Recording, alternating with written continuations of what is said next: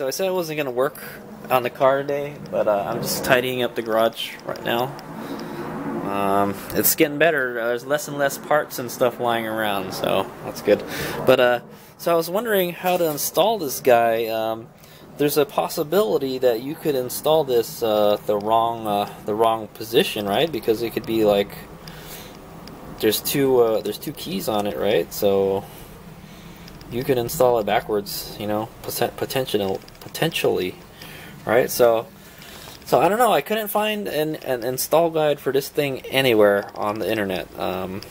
Maybe I didn't look enough. But so here's the Galant service manual. I even tried to look in the daggone Chilton's manual, and it didn't have it either. So here's the install instructions for a 91 Galant VR4. I'm assuming that this is if you're installing it at top dead center. That's what I'm thinking. Install the camshaft. Yeah, this is after you install the cam, so I'm assuming you'd want it at top dead center because you're gonna put the timing belt on anyway. So, but I will let you know if the car runs. So, so here we go. Installation of the crankshaft position sensor. So, align the mating punch mark on the housing of the crankshaft position sensor with the mating mark notch in the plate. So here, see, is this punch mark on the housing. That's what they're talking about. And this is the notch mark on the rotor. What did they call it? They didn't call it a rotor. They called it a plate. I don't know. It doesn't look like a plate to me. It looks like a rotor to me.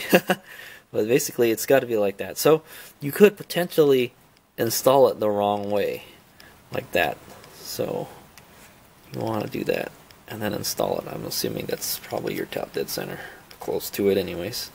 So at least that way you can't. There's a 50% chance that you will install it improperly. So I mean, yeah, you can play the game where like, hey, you can do trial and error, but hey, it doesn't run or it's not running properly, pull this bad boy out, rotate it, and put it back in. But yeah, so that's how you do it. And then install the crankshaft position sensor to the engine, and then check your ignition timing. But I don't think the car will be ready for that. But anyway, that's how you do it. So make sure this notch is lined up with this notch, or this funny little indentation thing here on the rotor.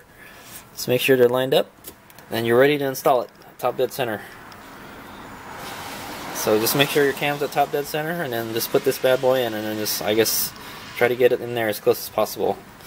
So that's for your it's called a crankshaft position sensor. This is the one that goes on the intake cam of your Galant VR4, 1G Eclipse, or I think even some 95 and 96 Eclipses, turbo Eclipses have them also. So that's how to install this bad boy. And yeah, this is the one that goes on the side, and you get this.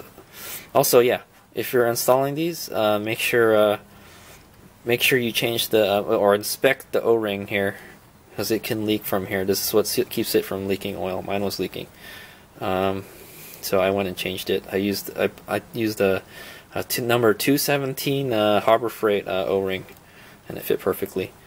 And you just put it in, and put it in through the studs, and then you tighten it down. Pretty easy, but that's how you set your crankshaft position. Why does it say? Why is it a crankshaft position sensor? It's actually a camshaft position sensor, but it has nothing to do with the crankshaft. It's on the head, so I think that's a mistake on their part. But whatever. It's a camshaft position sensor. HadesOmega out.